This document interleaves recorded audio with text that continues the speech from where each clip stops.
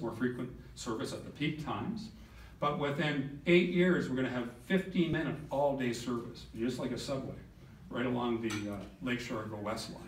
So you can live in that paradigm development there, and really, if there's some good car share programs that are in the development, which will be there, for some people, you won't need a car because you have transit right there. Our #1 traveled route in Burlington is the Fairview Plains Road route, and we're going to be investing more in transit over the next number of years to improve on the service we already have. You're close to downtown,